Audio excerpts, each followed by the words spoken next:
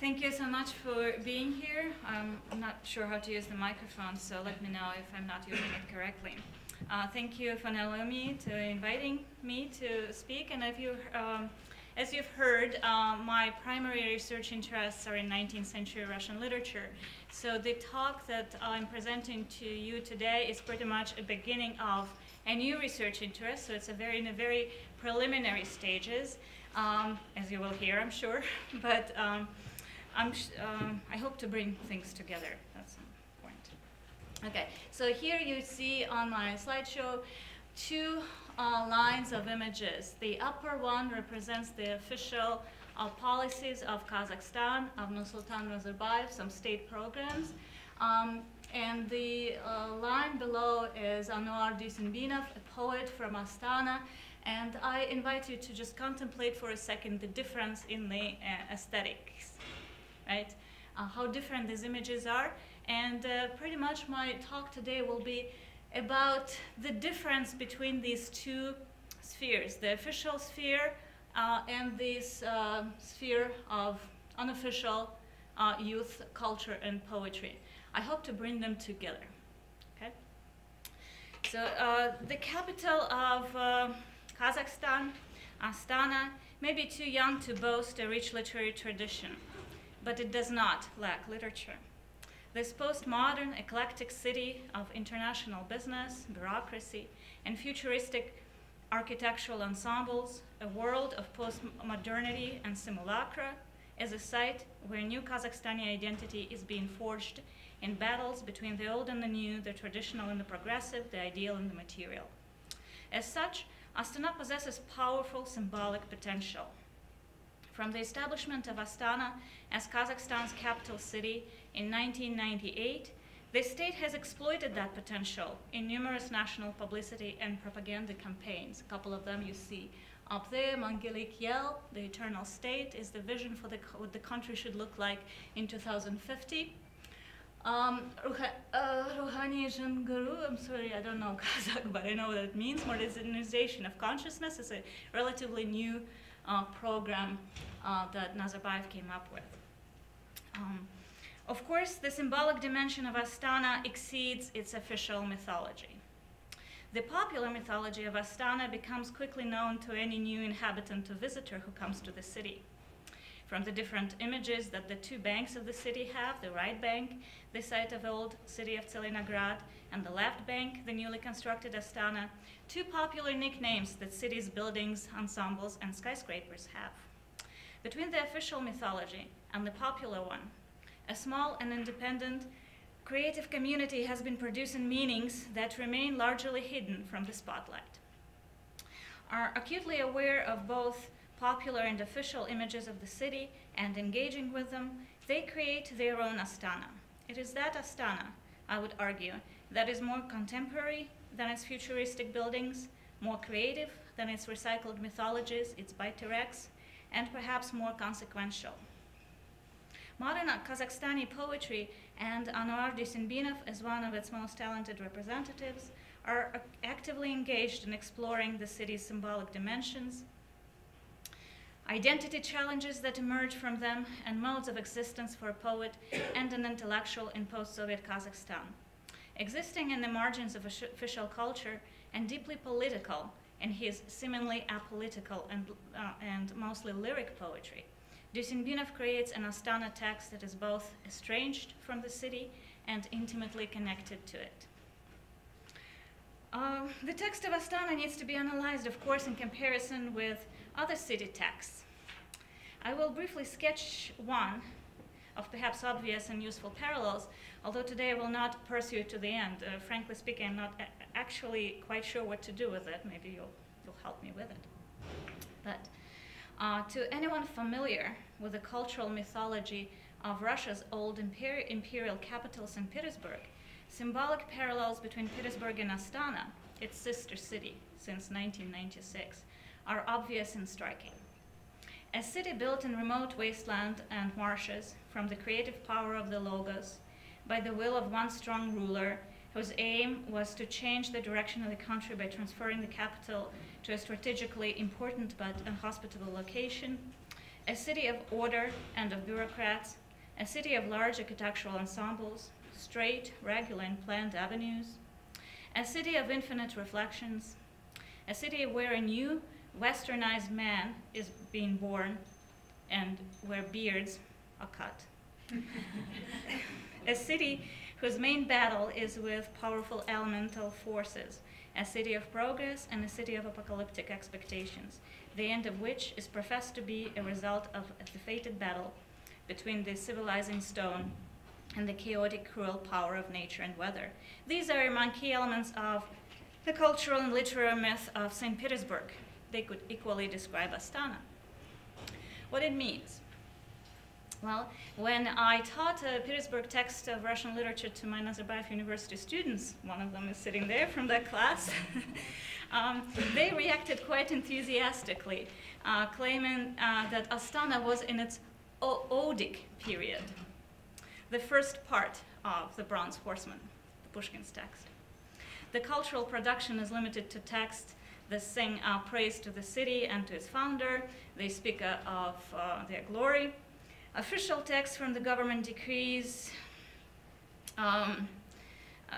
official texts of Astana, from government decrees to slogans on the city's billboards, similarly fall into the same aesthetic. This is what the students told me. And of course, this is not the same aesthetic. A repetition of this sort in history is famously called farce. In literature, though, it is called imitation. The cultural texts in this light will be called secondary, unoriginal, hackney, trite. Astana, then, is just a simulacrum.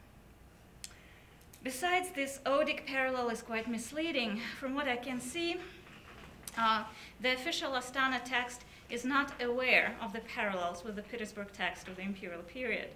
It does not break with the past to propel the country to the future, as Petersburg did. The official Astana text is similarly unaware or forgetful of its true literary and symbolic origins, the late Soviet aesthetics. The question of the degree to which the dynamic culture of post-Soviet Astana is rooted in the stagnant culture of the late Soviet Union needs to be further researched. Ultimately, it seems that the futuristic drive of Astana, on the other hand, so it's not truly oriented to the future, at least a probable future. It is much more utopian, striving for the future that cannot exist. One can say that it is rather more oriented towards the past, towards a compulsive repetition of Soviet-era grand projects, and is deeply rooted in the nostalgia for the late Soviet stability / stagnation. Turning to the Astana texts of contemporary non-official Kazakhstani literature and to the poetry of Anuar Duisenbinov, we can ask the same questions. So, based on multiple similarities on the surface level, and I will show some of them, does Astana produce texts similar to Petersburg texts? How do these texts define Astana, its cultural and symbolic significance? To what degree these texts are original? Do they possess a similar quality as the official texts? Are they second-hand, trite, predictable, ultimately simulacra of real culture? And I would like to argue that it is not the case. Duisenbinov's texts appear in the city,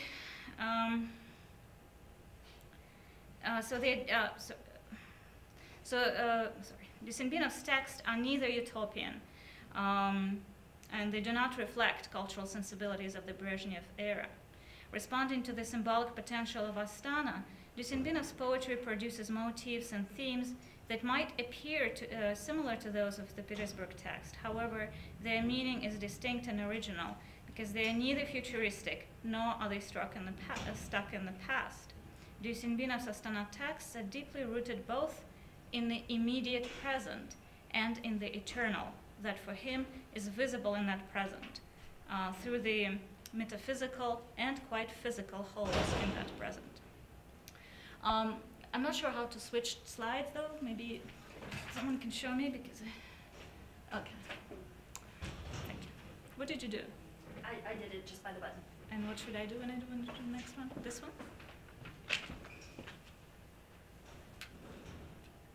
And you can push this. Okay, wonderful. So, a few words about our poet first. A native of Taldykurgan, Duisenbinov was born in 1985, has been with Astana through its transformations. After graduating from the economics department of the Lev Gumilev Eurasian National University in Astana, he stayed in the city. Here he started writing poetry, a passion that he later developed into a skill and conscious devotion after graduating from the poetry seminar at the Open Literary School of Almaty, a hub for contemporary Kazakhstani literature. In the past 10 years, Duisenbinov developed a powerful poetic voice, becoming not only a poet from Astana, or an Astana poet, but a poet of Astana. A status not in any way recognized either officially or among general public.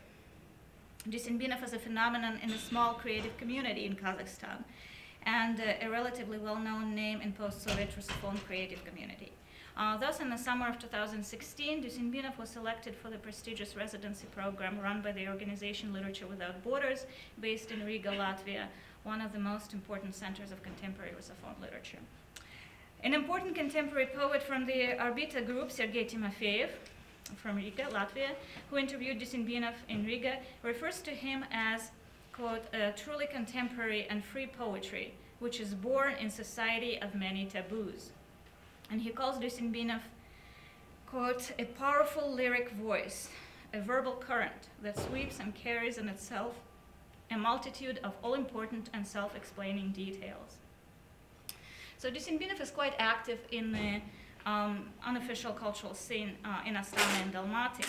So for example, in Astana, he organized poetry events called post-poetry, which refers both to world after poetry and to is a call for action as post-poetry. For Duisenbinov's readers, poetry is an internet phenomenon. Poetry is not published conventionally, but posted on Facebook, Vkontakte, read from mobile phones. So he's also interested in the performative potential of contemporary poetry and often combines poetry with techno music, creates short YouTube videos of his poetry and things like that. So he sees a need for poetry to be accessible and democratic. And recently he relocated to Almaty, so it's the end of his Astana. Astana period, time to make some sense of it.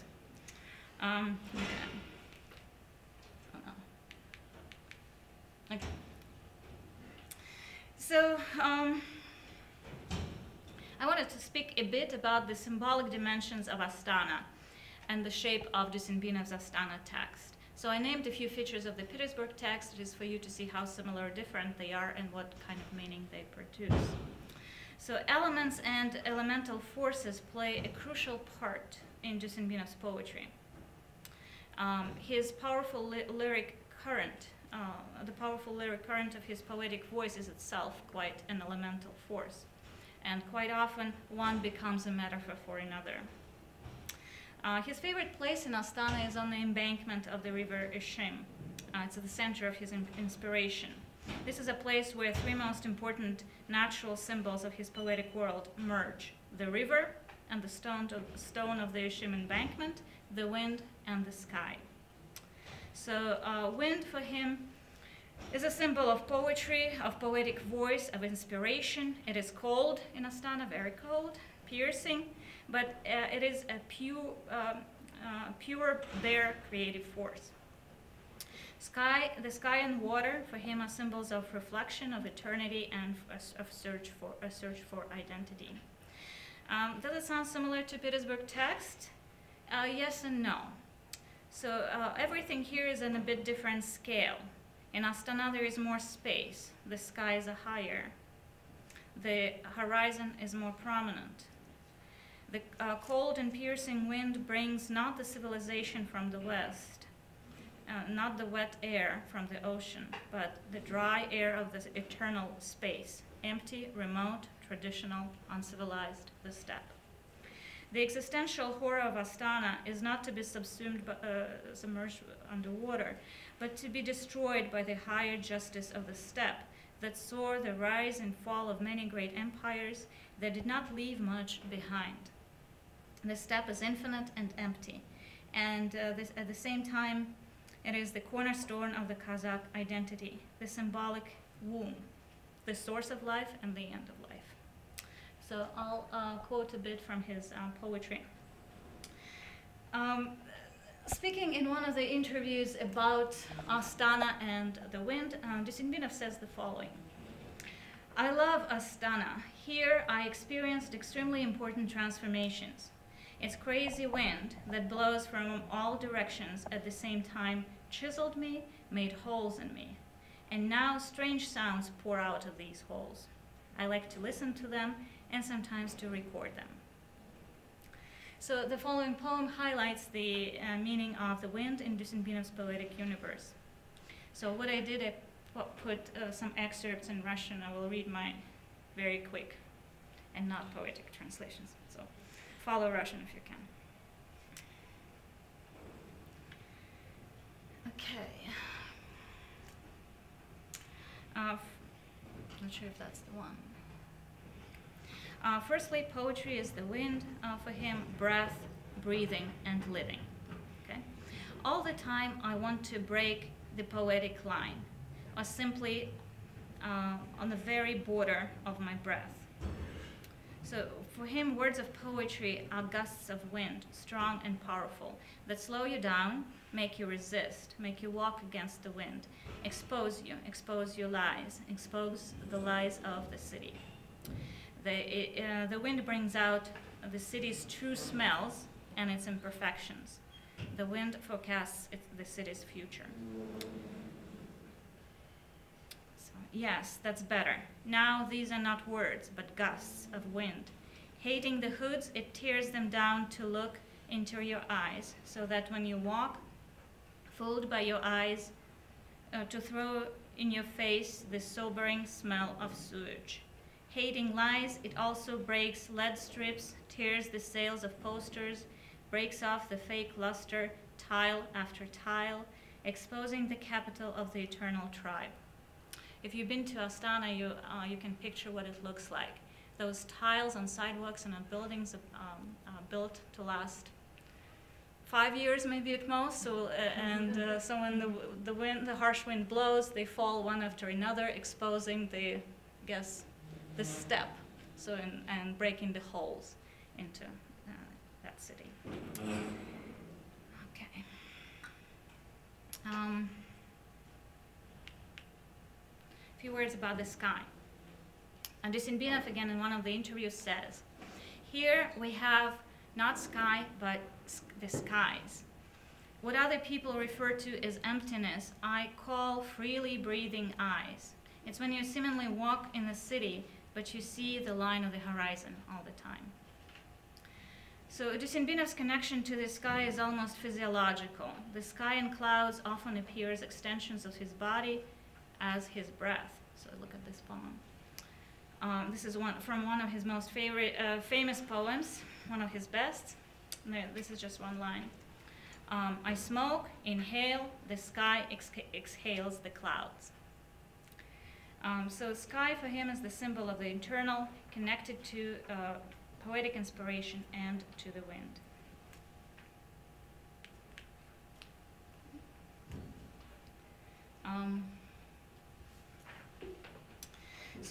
A few words about water in Astana and the image of the river and Astana reflections.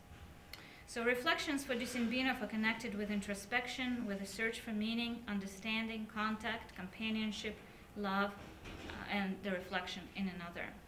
So a few words from his poem, August. Look how gracefully August unrolled, with your palm letting out the dawn. Look how slowly the city pours over the river. In reflection, reality finds a bit more truth.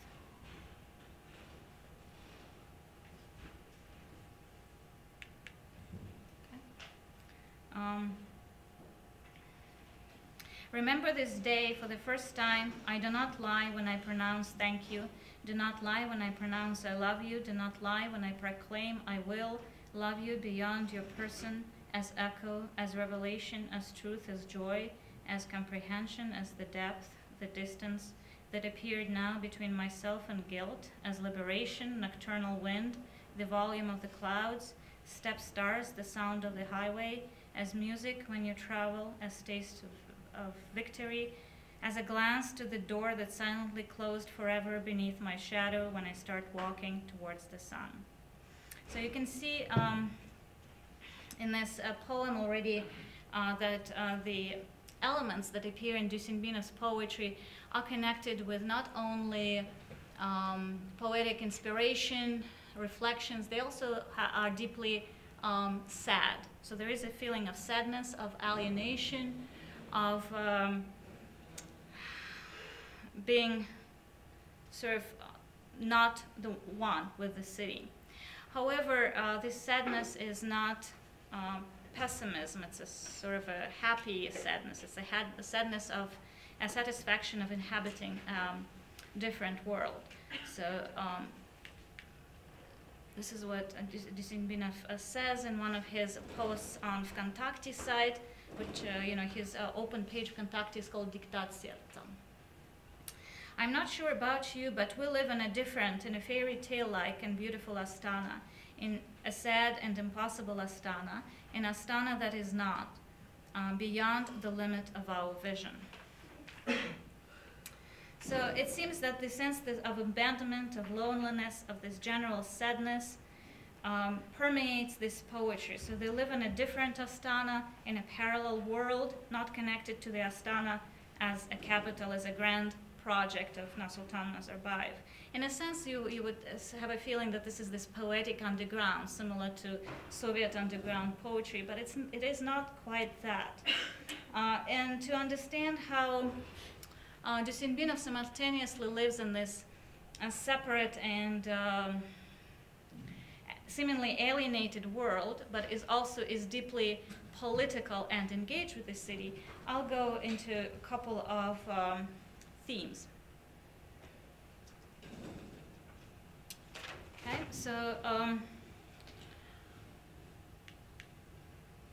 few words about this, the spirit of Astana as Duisenbinov understands it. As I said, he came to Astana when Astana was just being born and saw these grand projects from its start. Speaking about the spirit of Astana, Duisenbinov says that in spite of the pathos of the construction site, of that propaganda campaign slogan, Astana, my realized dream, in spite of severe winters, -40, -45 centigrade, something here really gripped me, and so he stayed. And later he understood what it was. So he says, so I understood later what it was when I started to write poetry. This is a place that seems to have holes in its energetic container. It breaks in tears here. This is where both dynamism and chaos come from. The ugliness and speed of architecture, the ugliness and speed with which bureaucracy entangled everything here, the ugliness and speed with which strange personalities, clowns, scandalists, and other celebrities appeared. You see, it can be ugliness or it can be goodness. Anything is possible here, but invariably next to it you would always put the speed, energy, irrepressible, chaotic. It seems not to know its own shape. It erupts from the inside. So for him, Astana is both beautiful and ugly.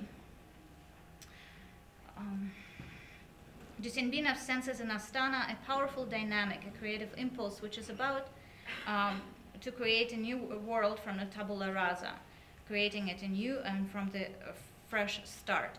At the same time, Duisenbinov feels this place as a post-apocalyptic space.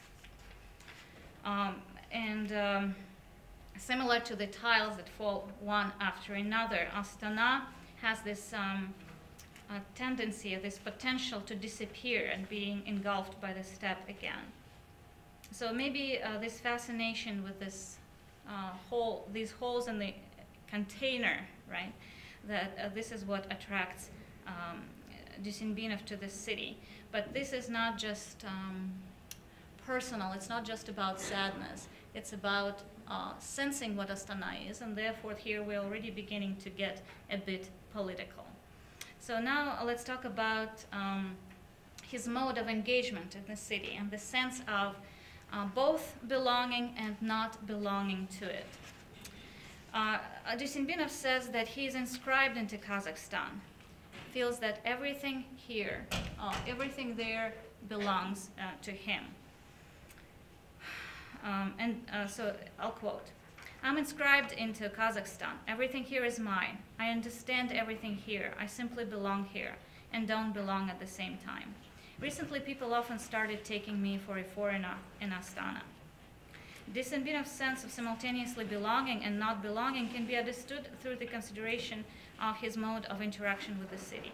Thus, the poems very frequently show the poet walking through the city. He is a passerby and a detached observer. So here's one. "I walk through the city. It is February, April. Pigeons peck out the eyes of the asphalt. I walk through the city. My minstrel is behind me. He whispers songs. I listen and remember." So poetry is born from the whisper of a mysterious minstrel, from the rhythm of the footsteps, from the impressions of things observed and met along the way.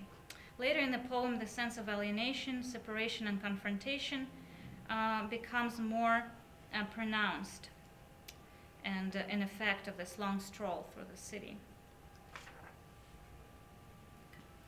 "I looked ahead. A strand of hair fell on the eyes. I realized that my office mate is a fool, my boss a churl, that everything who walks by a xenophobe. I smoke through the hair on my face. I'm chilled. On the embankment, I hear hipster youth squeak Britpop."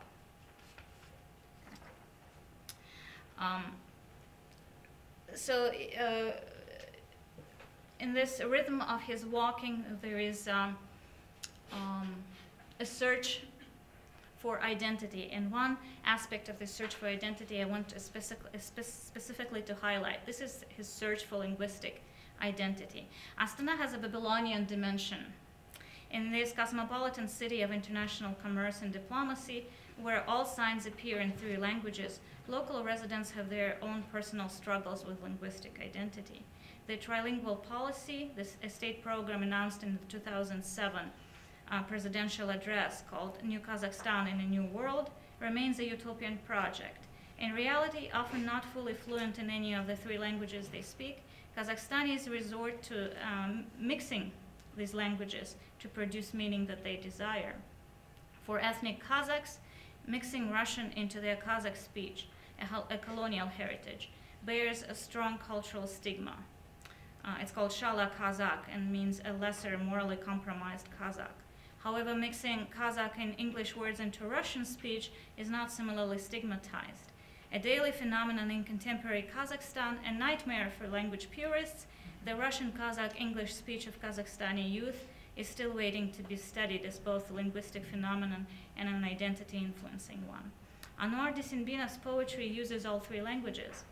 He does not mix them, but rather he bumps them against each other. And in this process, he discovers their new rhythmic, semantic, and philosophical potential. Asked why he uses Kazakh in his mostly Russian language poems, Duisenbinov responds, quote, "I do it because it is impossible not to. I wouldn't call this a conscious experiment, but rather an inability to express meaning differently, and not to deceive oneself and one's speech at the moment of writing. I grew up in a traditional family, and already at that time the younger generation spoke Russian, while you could only speak Kazakh to your grandmother and grandfather." In the poem Metamorph, Duisenbinov contemplates identity problems brought about by this bilingualism. It appears that the Russophone part of the personality brings forward a cosmopolitan mentality, while the Kazakh language part is associated with tradition, tastes, and sensations of childhood and family. The poem starts with posing a problem of whether Russian language is adequate for expressing his Kazakh identity.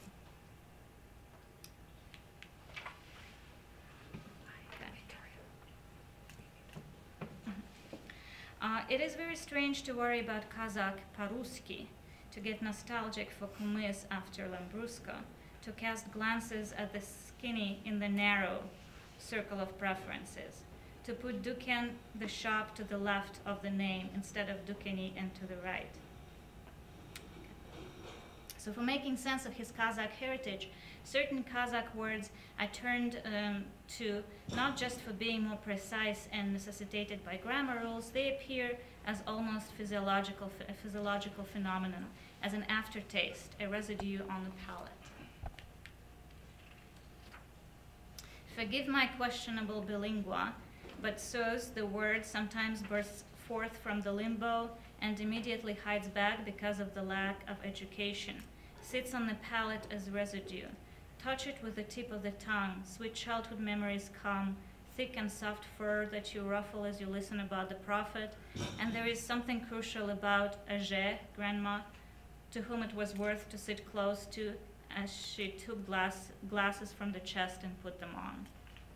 So sensations of smell, touch, and closeness to loved ones, religious feeling, childhood fears, come back with a certain taste that words and sounds have for the past.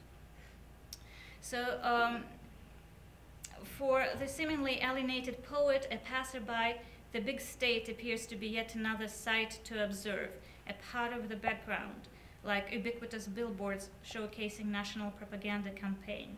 These appear alongside xenophobic onlookers, pigeons, currency exchange signs as part of monotonous background. So, I walk through the city, the billboards, the exchange rate for $1 is 150, for the state it's 2050. I walk through the city, the times is 1750. So at the same time, even in his poems, these posters are more than just background. The billboard referred to in this poem references the national program and the idea of Mangelikiel, the eternal state. The program, called Kazakhstan's Way 2050, Common Goal, Common Interests, and Common Future, outlines the president's vision of the country's prosperous future, economic and social development, and proposes a program of investment into that future. Duisenbinov's play with numbers, monotonous as they seem, present the Mangelikiel idea ironically. With the falling dollar, the expiring day, and the atmosphere of sadness, disappointment, economic insecurity, alienation, the utopian vision of prosperity and social cultural inclusion appear as what they are, a utopia. So the poet's position vis-a-vis the state, however, is more than that of an alienated and ironic passive onlooker. I doubt that Duisenbinov fully realizes the degree of the civic engagement and political consequences of his poetry. As Astana's most powerful and original poetic voice, Duisenbinov produces meanings that become inseparable from the symbolic capital of Astana in Kazakhstan. Equal to Nazarbayev's Mengelikiel is Duisenbinov's rhyming Mengelik Zhel, the eternal wind, the expression of the creative spirit of Astana, not utopian, but real. In this poem, Duisenbinov confronts and challenges outdated cultural stereotypes and prejudices, which Nazarbayev's Mangelikiel glosses over and dismisses without overcoming. So I'll read a bit from that poetry, from that poem. A couple of months ago, I was called the shame of the great Kazakh nation. Just like that, after looking at my hair, luxurious hair, by the way. And possibly I was putting on acts, airs, and graces and was happy, talking to someone on the phone, uttering, "Andrei, I love you too," hard to remember everything now. It is not that I was insulted. Rather, on the contrary, I suddenly thought, oh, how I would want to be the shame of the great Kazakh nation, how I would want to feel my own insignificance and infamy, or how I would want this splendor to become a dispersed vespertine light, so that I would exist as an inglorious particle of the great and free society, where not even to utter this phrase, they would not even be able to produce it in thoughts, would not be able to do it physically, would not be capable of doing it, that they would have system failure from just a hint of such a thought. And then he goes almost prophetic and says the following. So, I address you, my poor, exhausted, mixed-up Kazakh, you, my crippled one, who pumps his complexes out of the earth. Oh, hello, I say to you, almost Whitmanian, I would say. I greet you and love you. Oh, let us all try, put together our efforts, aspirations, and dreams. I'm sure we can succeed together. Should we go? 3, 2, beer. I do not know of another idea that would be better to realize than the idea of making me the shame of the great Kazakh nation. So I'll just make some conclusions. So in being alienated, in being seemingly detached from the city, and sort of expressing what the wind and the steppe tell him, Duisenbinov at the same time articulates something real. The concerns of the present, the concerns of the young people who live and create and do business and work in Astana. And in this sense, some of these poems are more political than some of Nazarbayev's speeches, because they address something real. Somewhere, Duisenbinov said that he was attracted to Astana, and he felt that Astana was the site of migration of two categories of people, students and bureaucrats. Coming back to that poster, the slide that I started with, so the bureaucrats on top and the students on the bottom, I feel that Duisenbinov expresses something